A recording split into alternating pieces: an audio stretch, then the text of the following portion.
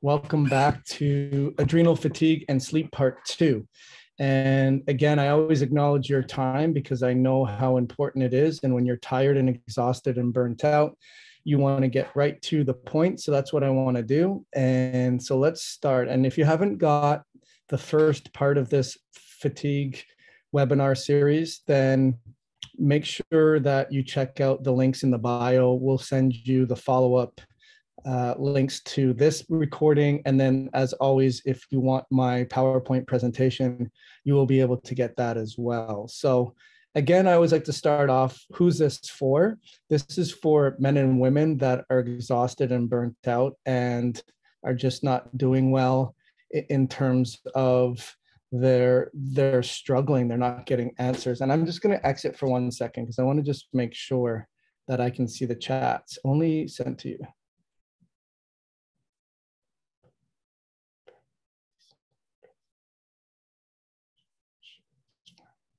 Okay, 1 second. I'm just gonna see if I can pause for a second here. Oh, I see. Okay, so 1 second. I don't know how to do that. So you people want to see if you can see me, and I forget how to do that. Give me 1 second here. I think it's if we stop the share. I see. Okay, here we go. So here's where I am, and then we will share and go right into the presentation. Sorry about that. So, okay, so as far as who is this for, sorry for the hiccups, guys, we'll get right into the presentation.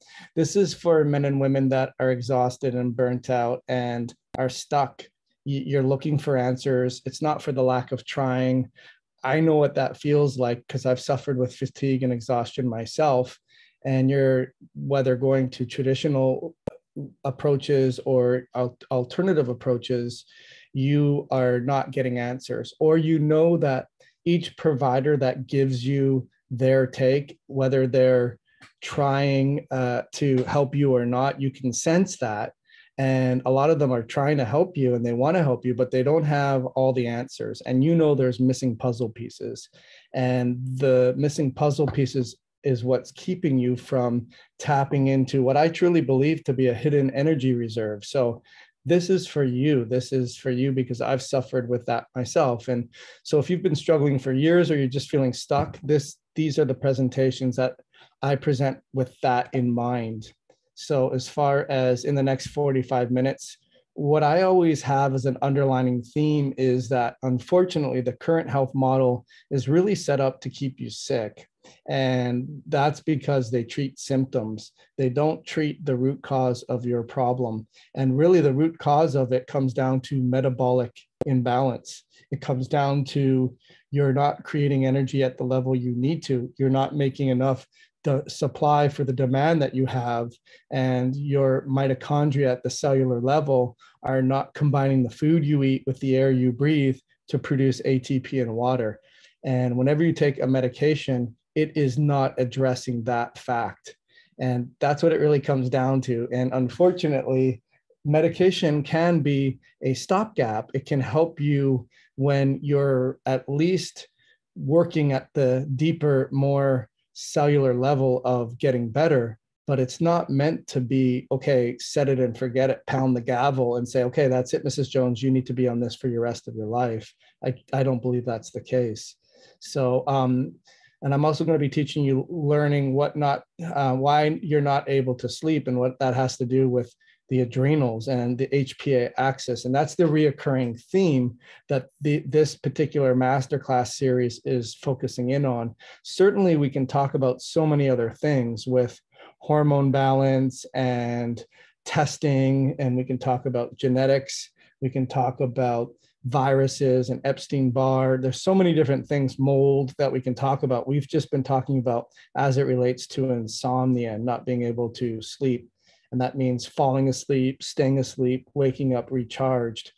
In part one, we talked about the circadian rhythm entrainment. We also talked about the role of your blood sugar, and those are seminars onto themselves. I really do feel that blood sugar stability, measuring your insulin levels, looking at your ketones and really learning how to get your blood sugar from roller coastering up and down and keeping it very, very stable throughout the day is a key metric for you to get your energy and health and understand what's happening at the cellular level a lot more than is being taught. So that will probably be one of the next courses that we will teach you guys. But we're also talking about in this class today, what and why your excitatory neurotransmitters need to be in balance and why that's essential for sound quality sleep. In part one, we talked about glutamate. In part two, we're going to be talking about histamine, dopamine, and adrenaline. And in part three, I was hoping to get part three in today, but part three, what we'll do is we will talk specifically about genes and genetic susceptibilities and what they play in the role of insomnia. Now, I want to just give you a primer on that is that people don't have the right impression of genetics. I just today had someone ask me if they had their BRCA gene measured on the genetic test because they're concerned right now and they're seeing their doctor and an oncologist and so forth. And I just reminded them, millions of women that have tested negative for the BRCA gene have breast cancer, and vice versa. Millions of women that do have the BRCA gene don't have breast cancer. So what gives? And what gives is the fact that genetics is the blueprint.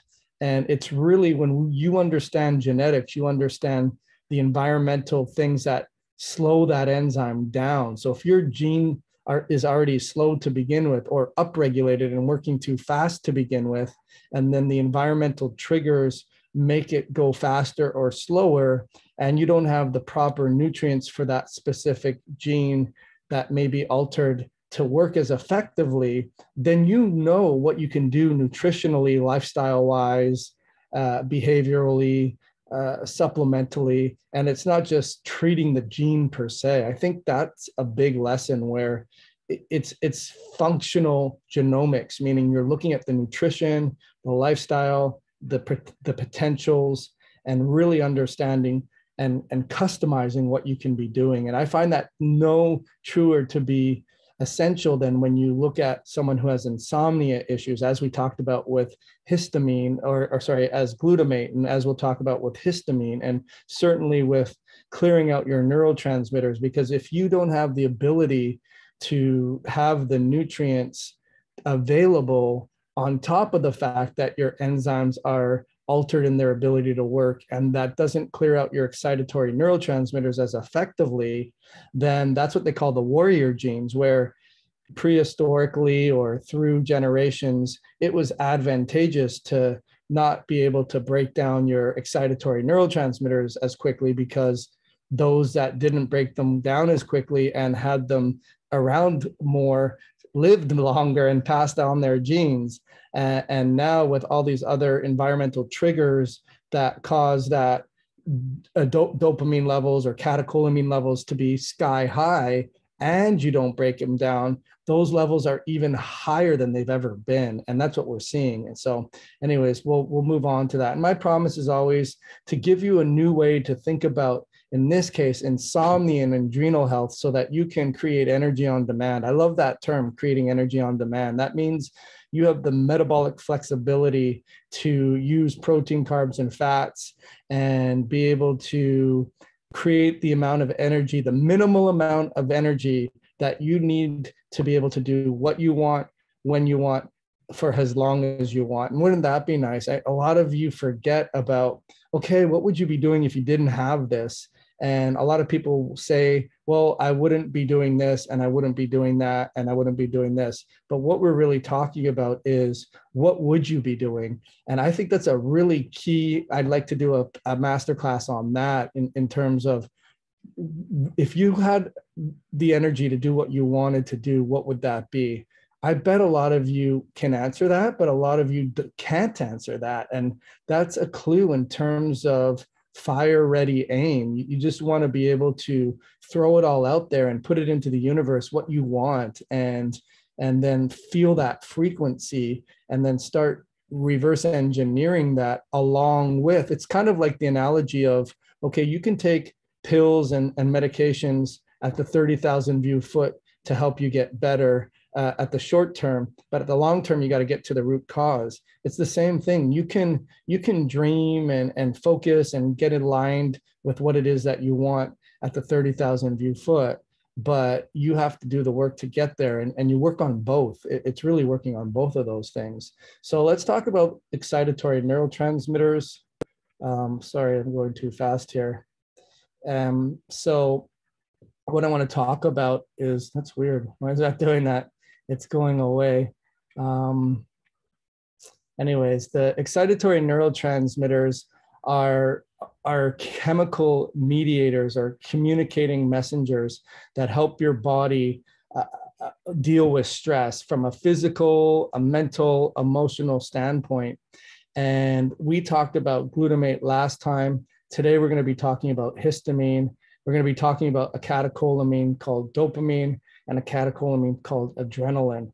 That's what we'll be talking about today. And I'm not looking at the Q&As until the end of the class, because when I do, then I don't find my cursor and then I can't see the screen. So let's start off with the questions we'll be answering is what is histamine? How does the HPA axis, or AKA adrenal fatigue, relate to histamine and histamine reactions? And how does histamine, most importantly, impact my sleep? Well, histamine is an organic nitrogenous compound involved in your local immune system, as well as it regulates your physiological function in the gut, and it acts as a neurotransmitter. So two important points is, a lot of people know about histamine when it comes to foods, and they're on low histamine foods, fermented foods, and foods that can be leftovers, kombucha, sauerkraut, kefir, yogurts, and then even things like nuts and seeds. And then before you know it, you don't have any foods that you can be eating, because you're also gluten-free and you're not eating any dairy. And then soy is off the plate. And then you also may not be able to eat oxalates. And I really do feel that there are people that have a lot of histamine intolerance, and they do have to be careful. But when we go through what are the triggers that release histamine, stress, the environment, mast cell activation, iron oxidation, danders, pets, pollens, alcohol, and foods. And I always say, if you're not addressing the major rocks that cause the big challenges, and you're addressing the sand and the water and the air, you're missing out on space that you could put in a box. And so the analogy is, if you had rocks and you had pebbles and you had sand and you had water and you had air, and you had to put them all in a confined area, what would you put in there first? You put in the rocks.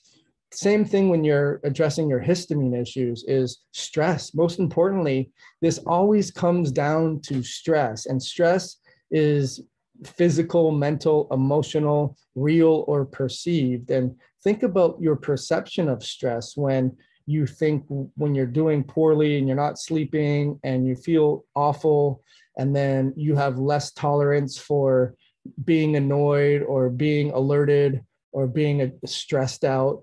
You're more trigger happy, you're more quick to fire. It doesn't take the same amount of stimulus to cause you to be overstimulated, like a sound or a bright light or a change of your position or just a notice alert that you've had, that can really cause you to release that HPA axis, which is ultimately causing an increase in your histamine.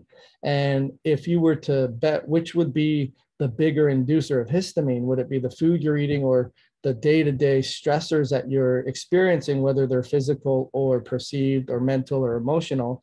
It's that stress modulation. And that's why I even got into histamine in the first place, because when you're exhausted and burnt out and you hear of this thing called adrenal fatigue, and you're not being believed by doctors because they're saying it's not a real thing, only to realize that it is a real thing, but the term stinks and there's so many things that go on. And histamine control for HPA axis production is one of the main things that we're talking about today. So It's released by the white blood cells into the bloodstream. Sorry, going back on that last one. So just remember, histamine is involved in the GI tract, but it's also involved in the neurotransmitters of your brain and spinal cord and uterus for creating an immune reaction that is increased through stress. And so when you have a potential allergen like a pet, a dander, a pollen, a food, and then stress like we've talked about, that will cause the release of histamine from the white blood cells. And I love this diagram because you can see, if I could show you with a cursor, sorry that I can't, the mast cells are circled above the hypothalamus, and the mast cells release histamine. And so what happens is the mast cells stimulate the HPA axis, the hypothalamus, the pituitary, the adrenals, ultimately causing cortisol. But also the mast cells stimulate histamine release, and cortisol is made in order to quench histamine. So mast cells cause the cortisol to go wild, right? Because on the one hand, it's signaling the HPA axis to make cortisol, whether it made histamine or not. And then number two, it makes histamine. So cortisol is charged with the job of controlling histamine. And so the inducers of histamine are stress, your immune system, foods, danders, pets, pollens, and anything that stimulates the mast cells. And when I go back, if you look below the mast cells, you'll see things like EMF, Lyme disease, xenobiotics, plastics, and in our water, in our food supply, molds, glyphosates, oxalates. I mean, unfortunately, the environment is more detrimental than it's ever been for causing your mast cells and your HPA axis and your histamine to go haywire. And that's what I think is a big problem when it comes to not being able to sleep. So when it comes to histamine and sleep, the body regulates the amount of histamine in circulation to keep a fine balance. So one of the things I learned from a mentor, Dr. Bob Miller, is everything we learned in life can be extrapolated from Goldilocks and the Three Bears, in the sense that you don't want too little of something and you don't want too much of something. And our body, from a stress point of view, don't want any stress, because then your body isn't flexible. But at the same time, you don't want too much stress, because it could be overstretched. So you have to have and that's called a hormetic stressor. And so our body realizes, hey, we want to have a certain amount of histamine, but we don't want to have too much of that. And when there's too much of that, that's when you have that excitatory, can't turn the brain off, overstimulated, you are in fight or flight sympathetic mode.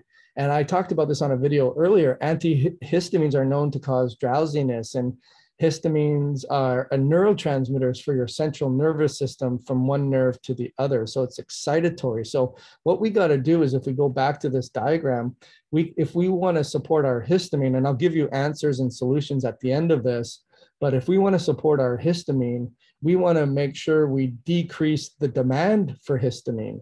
Right? I mean, we want to also decrease the production of it, or the supply of histamine.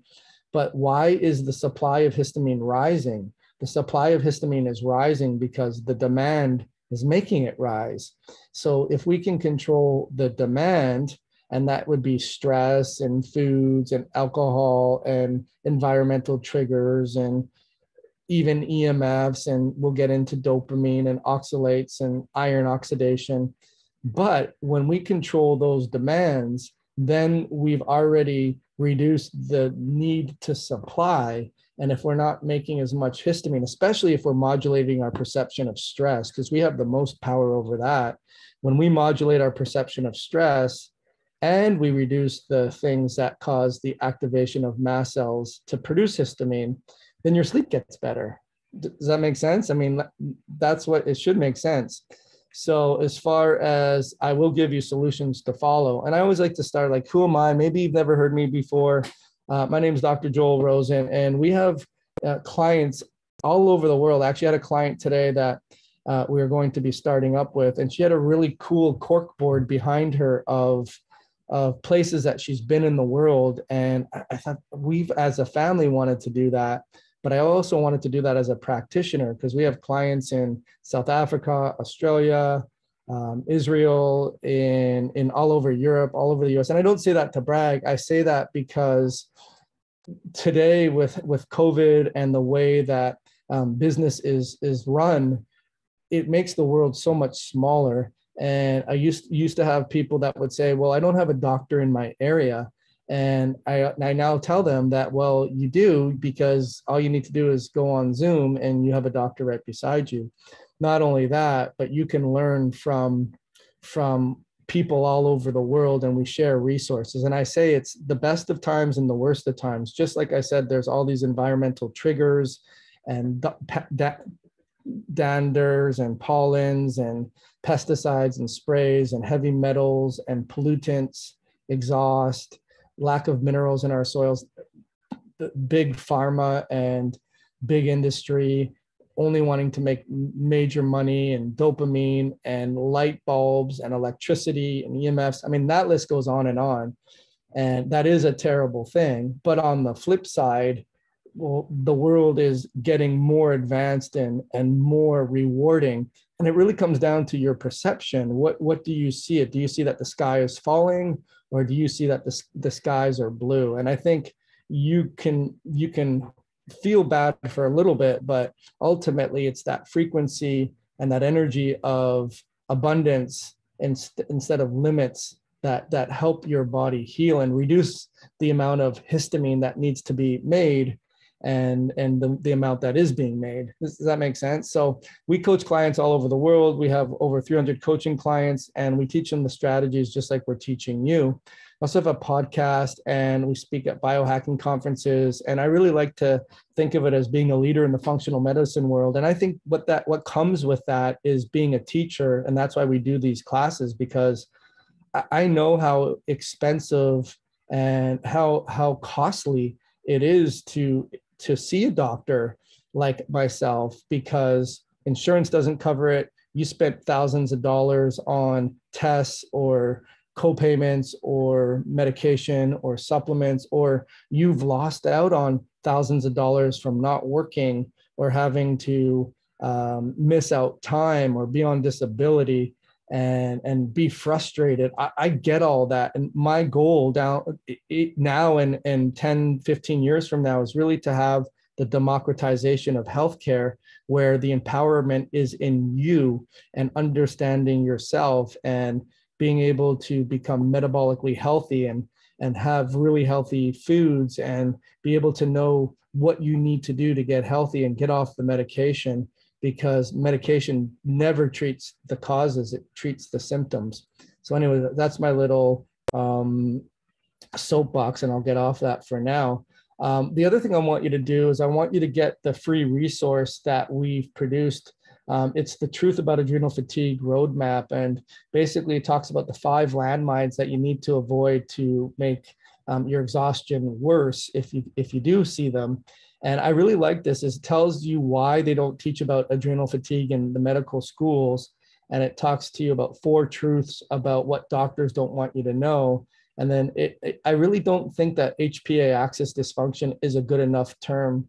And then we get into the 5 landmines. It's a free download, and it has lots of information in there. So go to that. So let's talk about the catecholamines. The catecholamines are derived from the amino acid tyrosine, and they also help to make phenylalanine. Now, phenylalanine is in a lot of the aspartames, so you got to be really careful. I didn't have that as my solutions and what you can be doing. But one of the main things that you could be doing to help with your sleep, help with your glutamate, help with your catecholamines is removing any artificial sweeteners or any artificial foods, or looking at the label and reading things that you can't pronounce. Ultimately, the more natural, growing, God's made food that you eat, the healthier options you have. The more that we process foods and put additives in there and the food companies aren't dumb. They do this because it makes it look prettier, but it also makes it taste yummier, and it makes it addictive. There's a real addictive quality to that, because that's that dopamine hit, that adrenaline hit that builds up a withdrawal, a tolerance, an addiction for it. And the best way to avoid that is to not eat it. And when you don't eat it, then you can fall asleep better. And I think it's important to do some health classes on dispelling the myth of, well, it's too expensive, Joel, to do that. I know when you eat natural foods, organic foods, it costs more and it takes longer. But I think that's a sacred cow that can be tipped over. Yes, it costs more short-term wise, but long-term wise, with missed work and infirmary, being sick, and not being able to, and spending a lot of money on healthcare bills down the road, not to mention the crippling impact it's having on our society. Cheap is expensive. And I don't mean to say cheap in the sense that it's cheap, but saving a little bit of money now is not going to save you a lot of money. It's going to cost you in the end. And I think that if, as a society, we come together and demand the farm bill change, and that the government starts to give incentive for farmers to be able to grow crops that are healthy, I think things will change. But either way, our goal is to teach you that you can prepare a healthy meal in a short time that isn't going to break the bank, that's going to make you feel better, and it's cheaper than going to the doctors, buying your medication, being sick, missing work. And ultimately, the return on investment is a high quality of life that you should be living. That's a big thing that I want to teach you guys. Included in the catecholamines are epinephrine, which is adrenaline, noradrenaline, and dopamine. And basically, the release of these hormones are because we're in the fight or flight response. So going back to this diagram here, when we have those mast cells that stimulate the HPA axis, and it stimulates the adrenal gland. In the adrenal gland is the cortex, and in the adrenal glands is the medulla. And I'd like to draw a diagram where you have the medulla, and then that shows the cortisol being circled. But then you also have, the cortex, which shows the cortisols being made. And then you have the medulla, or the inner part of the adrenal glands. That's where these catecholamines are formed. And it's not necessarily released from ACTH, it's released from a nervous system signaling. And that's why you have that immediate adrenaline rush. I hate this example, but if someone held you up at gunpoint, you would have that adrenaline rush where your heart rate and your breathing, and you just get that instant rush. That takes immediate responses, because ultimately your brain is signaling to the inner part of the adrenals to make those catecholamines right away. And then what happens is, then in the blood supply, the ACTH takes a little bit of time to kick in. And that's where cortisol is meant to get you back down into proper sort of downgrading the engine when you've been revved up so high. But suffice it to say, when you've been stressed, that causes both your adrenal gland, medulla, inner part, and the outer part to release dopamine, catecholamines, and cortisol. So the next slide is, let's talk about dopamine. So dopamine, I mean, you guys all probably know what dopamine is. It's involved in focus, in pleasure, in pain, in memory, in motivation, in drive, in mood, addictive disorders. I remember hearing the lecture of, if you could put a holic behind it, you know that person has a dopamine issue. So whether it's a shopaholic, a readaholic, a alcoholic, whatever that aholic is, that person has dopamine disorders, whether it's they become dopamine desensitized, so they need more of it to get that same response, or they're not producing it and they need more of it. Either way, it's either low, it's high, and that's causing major challenges. And in today's digital world, just think about it. I mean, you have your phone, you have an alert for your email, you have an alert for a post, you have an alert for a like, you're on different social medias, you have to check your ringer, you have to check your phone. I mean, we are, whether we like it or not, addicted to technology, and we don't realize it, but it is. And what that does is that drives up your HPA axis, that puts you in fight or flight, and that requires energy to clear out those excitatory neurotransmitters. And we're trying to fix this through taking Ambien or having melatonin. And while these can be stopgaps that can be helpful, what about looking at your phone, and what about looking at your computer and checking your email and just being hopped up on that all day long? We don't realize it's happening, but it is. And we almost become conditioned like Pavlov's dogs, where we repeatedly pair things to neutral stimuli, such as a bell, but then it becomes something that automatically becomes conditioned. And they noticed this with dogs when they would salivate to the bell and when they brought food, but then they would still salivate just to the ringing of the bell without the food. And that's what's happening to us. We get addicted to just technology, whether we realize it or not. And that creates a lot of dependency and addictions and shortness of focus and concentration. And we're just doing multitasking, too many things, and that winds up your brain. And you'll see on this pathway here, dopamine stimulates your mast cells, which stimulate histamine. And as we know, mast cells stimulate your HPA axis, and mast cells stimulate histamine. So why the science, Joel? Why are you giving me the science? Because this is the rabbit holes that I went down when I was thinking, okay, I heard of this thing called adrenal fatigue, and I did a saliva test and my cortisol was down, and I took licorice root or an adaptogen and it didn't make me better. And then doctors don't believe in it, and they say that I'm crazy, that I just want attention, or I should be put on an antidepressant or an anxiety medication, or I should go and talk to someone. But I know I'm not depressed. I know I'm not anxious, and I don't need therapy. I need help. I need answers. So I did the answers on my own, only to find out that it goes so much deeper than the adrenals. It goes deeper than the mitochondria. It goes to the perfect storm of the environmental triggers like Wi-Fi and technology and notices and alerts and comments and likes and emails and all of these things that we get addicted to. And I think if you've seen that, the social experiment or whatever they called it, where Napa, or sorry, not Napa, but the Silicon Valley, they do these things for financial gain.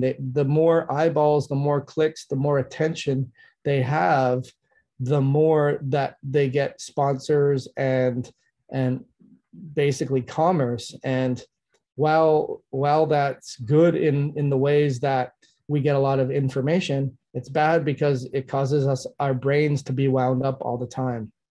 Does that make sense? So when we have genetic susceptibilities, it makes it that much worse. So as far as catecholamines, adrenaline and norepinephrine, we just talked about it, where basically it's released by the inner part of the adrenals, and it's part of the fight or flight response. Now, I circled another diagram that we do a lot of. So you can see that phenylalanine and tyrosine, they basically produce dopamine, adrenaline, and epinephrine. And we'll get into this next week when we talk about the genetics, because a lot of people don't have the ability to recycle the nutrients to make their neurotransmitters.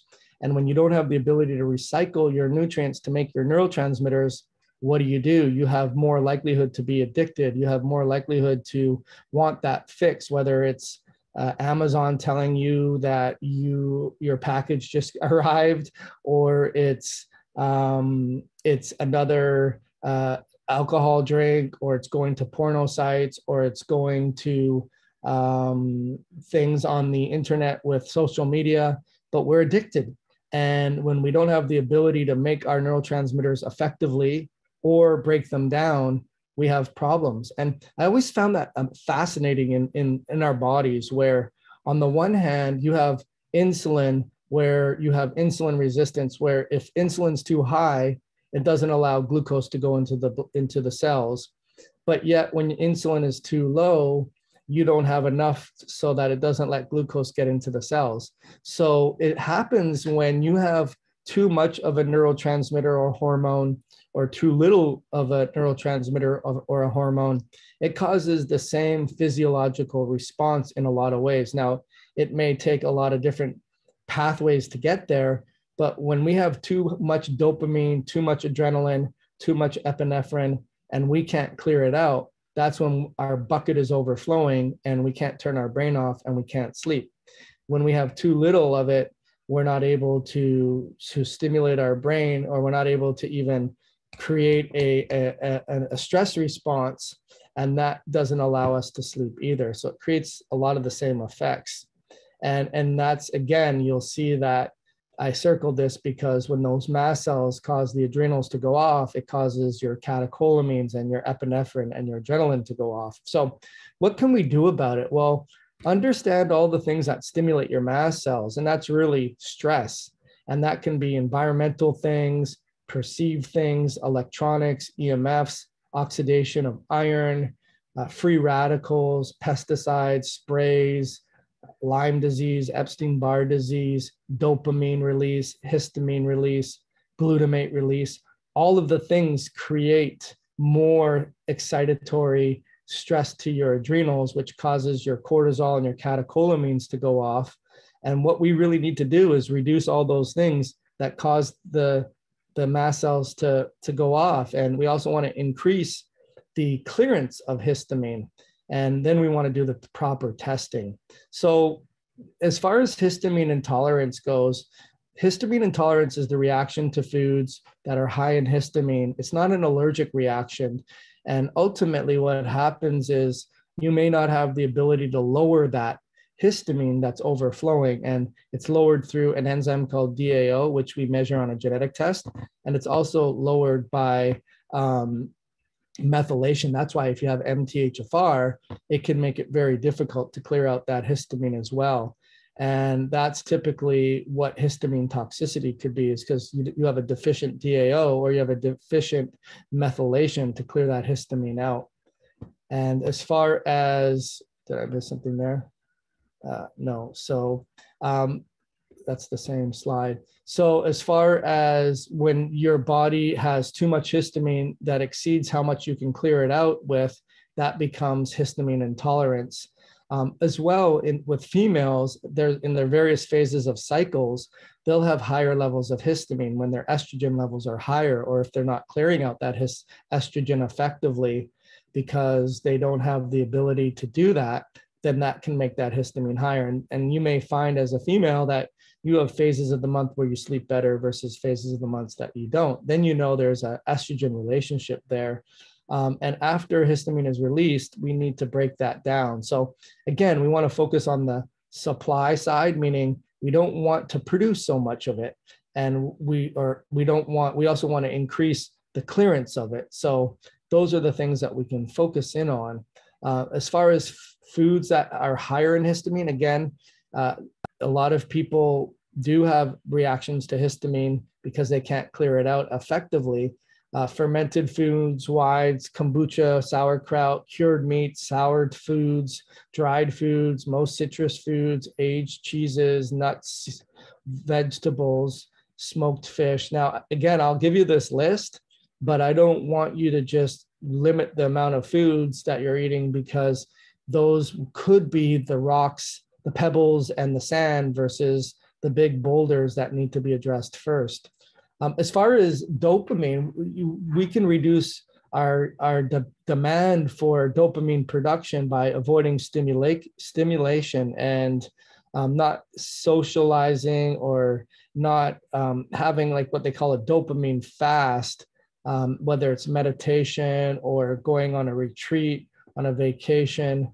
Those are things that you can be doing as well. So, and then lastly, what I wanted to bring up was the fact that we started to private label our own products. And when I say private label, not only private label, but formulate. So what I've found is there's some really good products that are out there.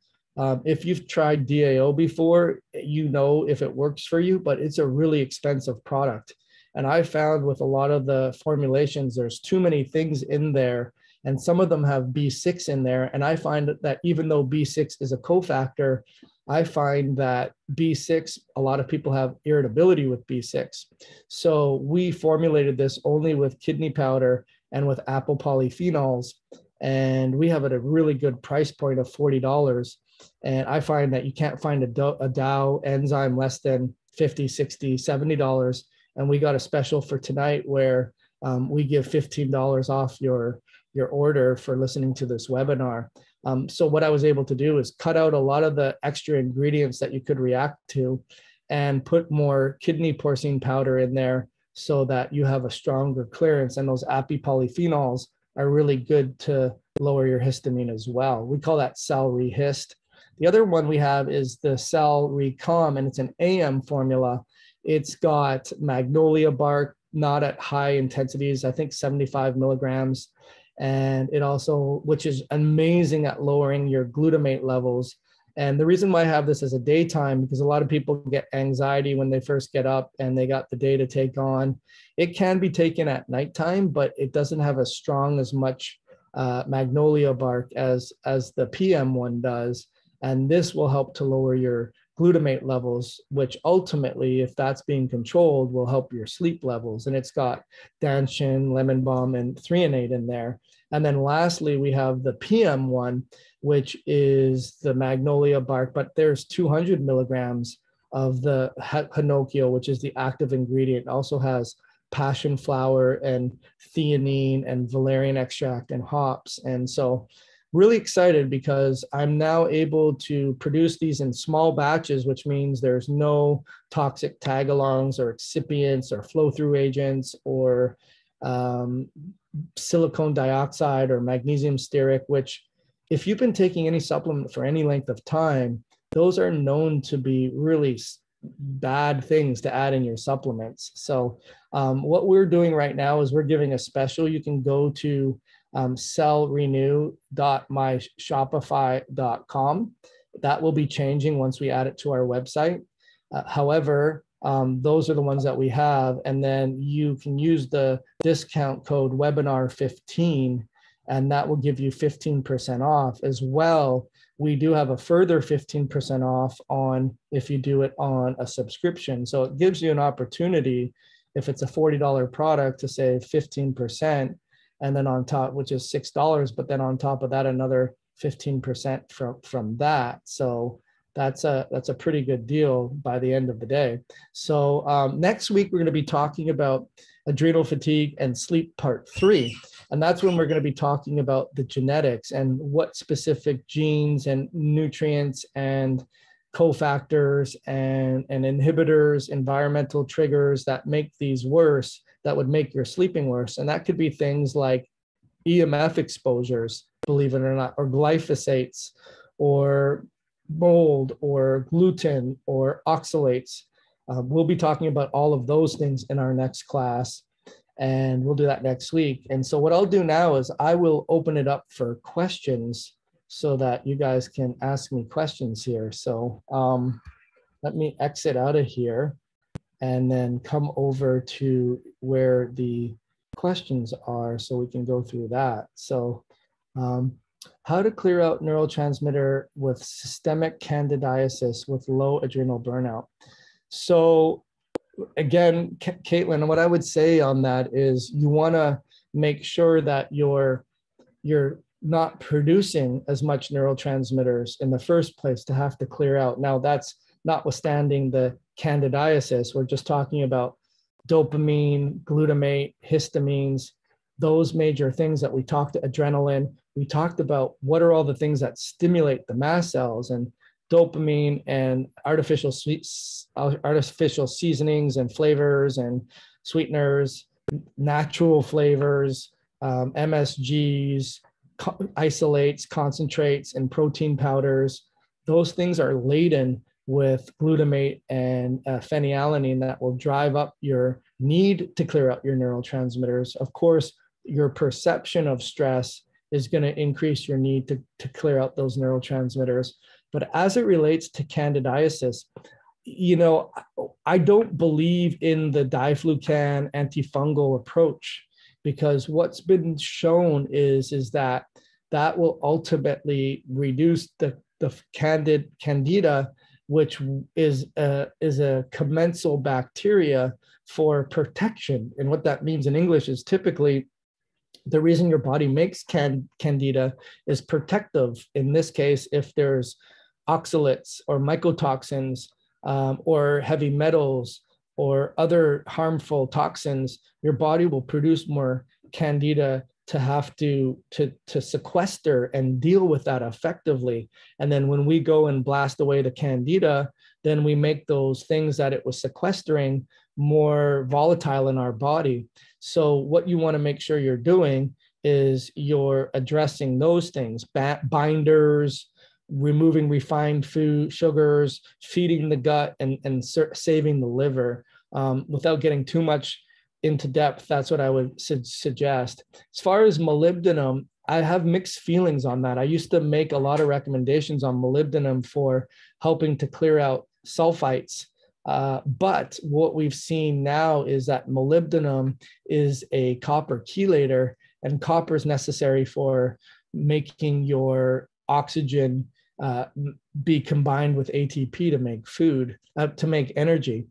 Stop eating late. I got to do the work. Helps with clearing. Yeah, I mean, definitely eating in an ideal time frame as well. Hi, Corey. I hope you're doing well. I tried magnolia extract before, and it seemed to make me anxious, OCD worse. Have you ever heard of that happening? Could that have been a coincidence? I'm not sure.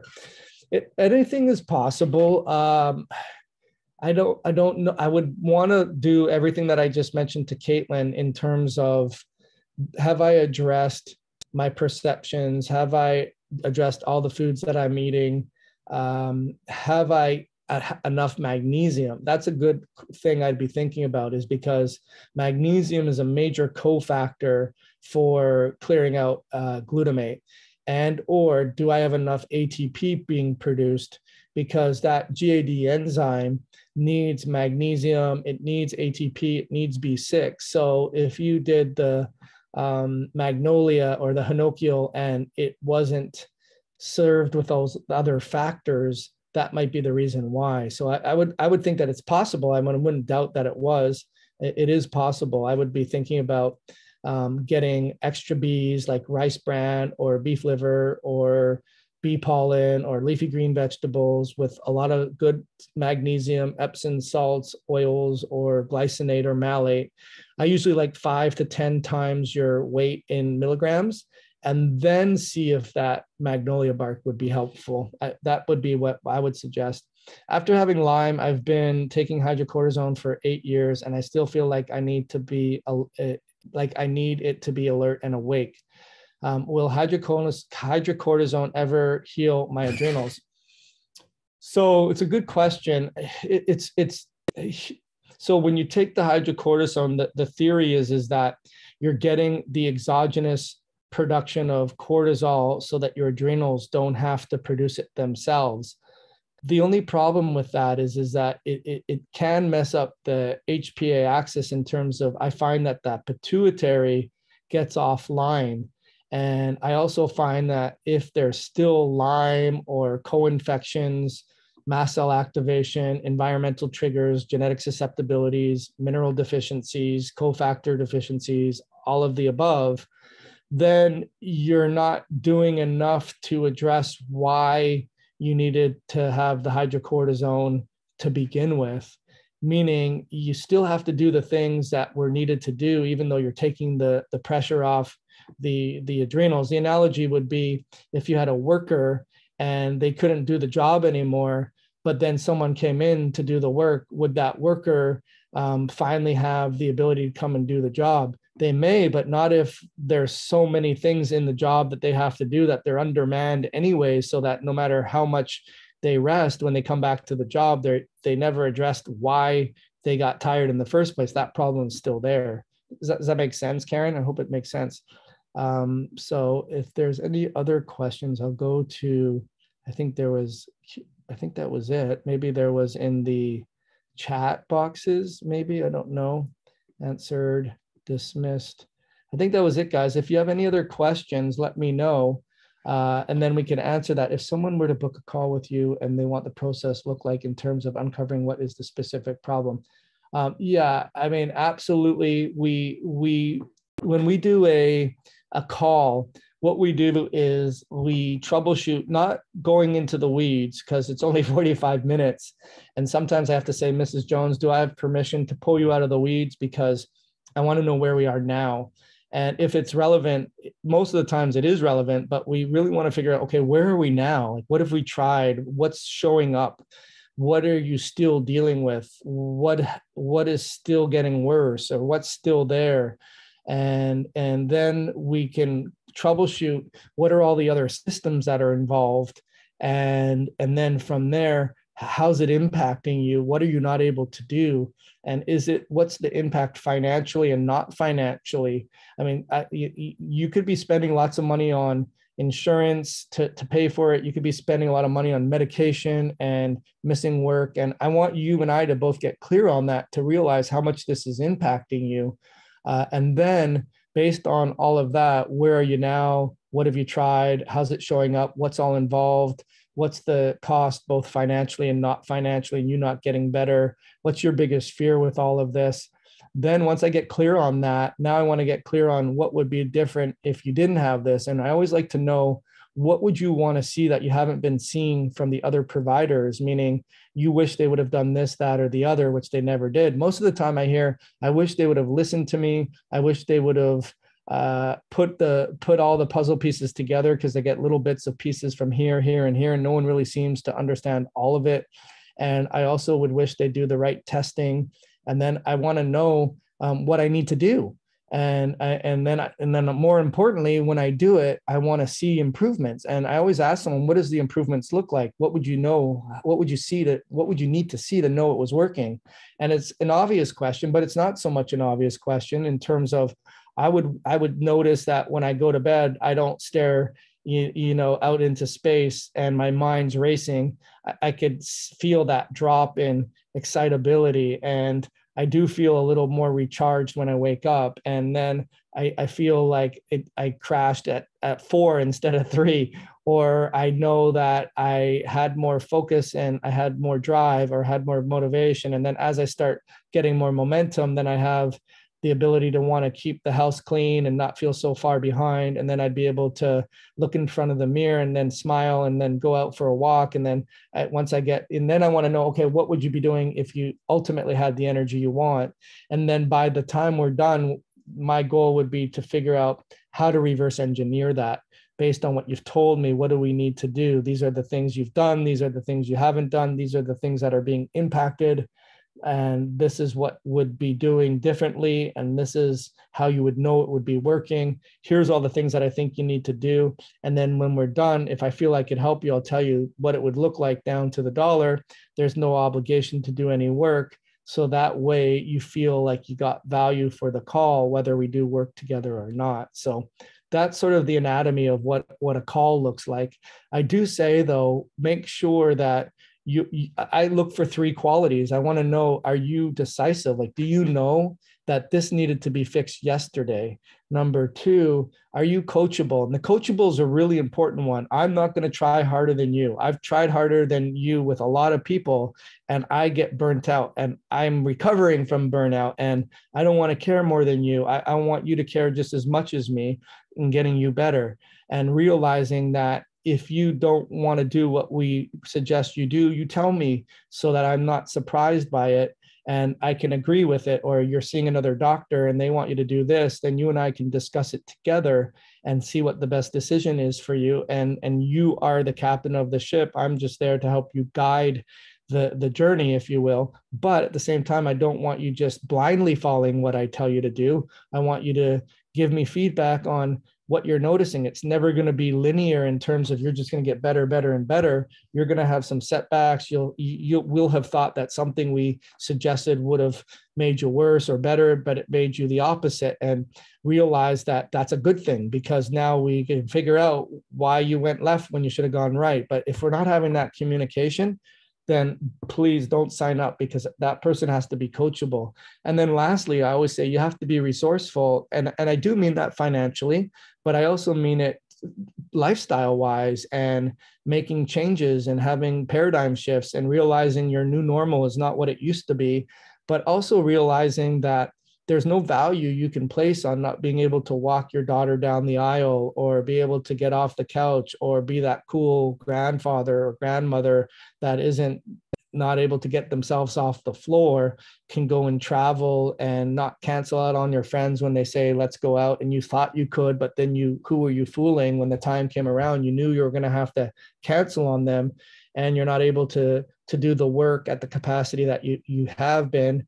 And it's impacting you financially. And I want you to think about it as a financial investment and a return on that investment. So I didn't put the link to it today on this coaching call, but I will put the link to it at the bottom of wherever you're watching the replay. And if there's any other questions, let me know. If not, then, it looks like Kristen beat me to it. So she did put the link to it. Thank you, Kristen. And I'm grateful for Kristen for doing a great job with us. And that's it, guys. So if that's helpful for you, I hope it was. I do get a lot of feedback on it's too scientific-y, break it down. And it is very complicated information. And I do want to make it less scientific-y, if you will. But I also want you to understand what's going on, so that when you are ready to take over the steering wheel, you'll know how to navigate the journey on your own. And that requires know-how, and it's a balance between scientific, objective physiology, metabolic health 101, but it's also intuitive. I had a great interview with the biohacking babes the other day, and we'll be publishing that in a couple of weeks. And they really talk about, check out their podcast. It's called Biohacking Babes. And they talk about the importance of intuition and listening to your body and not feeling wrong for it. And especially with women, when they're maybe in their cycle and they're in their last half or the last phase of their cycle, and they're craving more carbs and feeling guilty for it. But once you start to intuitively listen to your body and understand the objective clues that are telling you that what you're feeling intuitively is right, not wrong, and then we put a psychological barrier on it as being wrong and not right, and then we start spinning our wheels and becomes overwhelmed and we can't sleep. So think about the intuitiveness of your healing nature and listening to your body and reestablishing that connection, and not just thinking that everyone is the same. And because Mary is doing better and she's doing keto, you should be doing better and doing keto. It just doesn't work that way. And that's part of the education process and understanding the science, but also balancing it with understanding Mary or understanding yourself. So anyways, guys, I hope that's really, really helpful for you. And I look forward to the next masterclass part 3 next Wednesday. So you guys have a wonderful evening, and I'll see you on the next go around. Thanks, guys.